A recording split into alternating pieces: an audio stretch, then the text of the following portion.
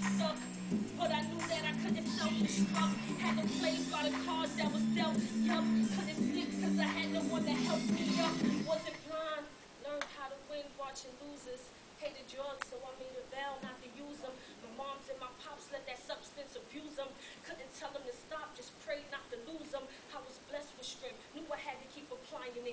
Either that or become a product of my environment. Either that or become a person that I don't want to be. So I had to sit and sift through the options in front of me. Life's cold, I don't need y'all to convince me. I don't need my struggles or my fears to fence me. And even though I know that God defends me, it's still hard with all of the odds against me.